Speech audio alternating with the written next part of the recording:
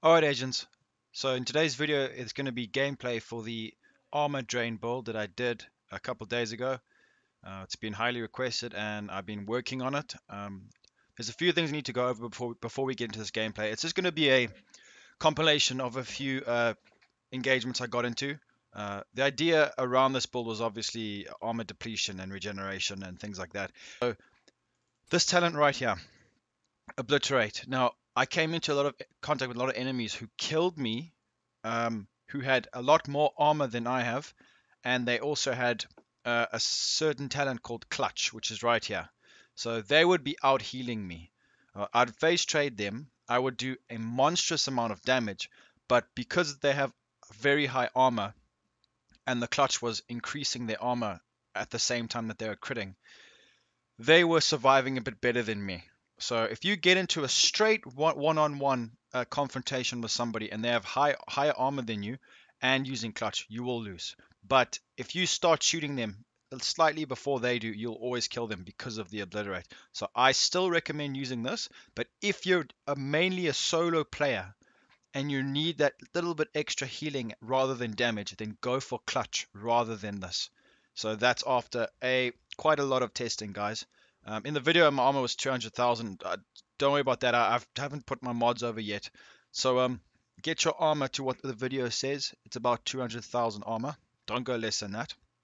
And yeah, so make sure you guys pop on clutch. And someone did talk about this talent right here, which is Bloodsucker. I know about this talent. It's very, very good, but it is a bit difficult to run, seeing as though you need 7 blue shields, and we all know that we like to have a lot of damage.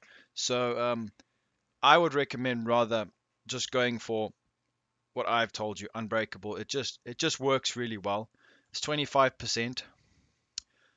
This only gives you 20%, and it requires a lot more armor. So that's it from that, guys. So just when you see some of this footage of me dying or things like that, I just wanted to try and make this build a little bit better rather than just showing you guys people I've killed and things like that. So those are the two things I just want to discuss. So if you guys are wanting a little bit more healing, rather run clutch. Bloodsucker, I didn't feel the difference. I'd rather use Unbreakable.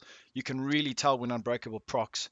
Um, Also, that being said, is that if you would have to be doing damage to be receiving this as well. It's not only less, but you would have to be doing damage also. Whereas this, if someone's, let's say, shooting you in the back, because that happens a lot in this game, if you get shot in the back, you can just regenerate it. So with that being said, I hope you guys enjoy this gameplay. It did take a while to do. I'm sorry for the wait, but it's been a busy week for me, so I hope you guys enjoy, and let's have a look.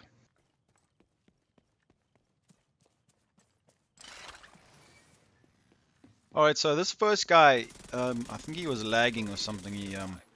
But this is not what I want to show you guys. So the next person I fight, his name is Almost or something.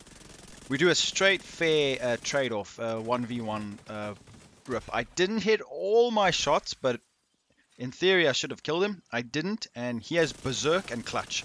So Berserk gave him way more damage, and Clutch actually maintained his armor. Whereas I ripped his armor very quickly, but because his Berserk procced, my Unbreakable did almost save me, but the clutch was just too much with Berserk. So that when you're fighting people like that, it's a bit tricky. This build does counter that though, if you use it correctly. Like in the next time, I fought them again. This time I killed him instantaneously. My Obliterate proc, my Unbreakable procced. He couldn't handle the Obliterate. When that crit damage hits, no one can stand it. Unfortunately, the next guy killed me because in PvP nowadays, your damage, it's not normalized. Bear in mind, this is not normalized, so it was just a good example. And then I fight both of them again. This time I do win the 2v1. Luckily, the guy only came out afterwards. The Unbreakable procs for me, perfectly saving me, because this guy is very tanky. Very tanky, but he's doing decent damage. But my Unbreakable saves me. Obliterate, if I didn't have Obliterate and had Clutch, I don't think I would have won this. So this is the opposite end of the scale. Whereas this guy has Clutch. But look, as soon as my Obliterate proc, did you see it? He's dead, he's wrecked. So if you can get your Unbreakable to proc, Obliterate, you can kill anybody. But like in the beginning when we face traded each other, he he used his berserk, which was unfortunate, but there's a lot of talents that can counteract different talents, guys, so it is very difficult to gauge which ones are better, which ones are worse. But I'm just going to let this roll and show you guys a bit of kills, some gameplays. Try pay attention to the proccing talents, that's what it's all about. So yeah, hope you guys enjoy this video, and leave a like, subscribe, and I will be seeing you guys in the next video. Peace out, boys.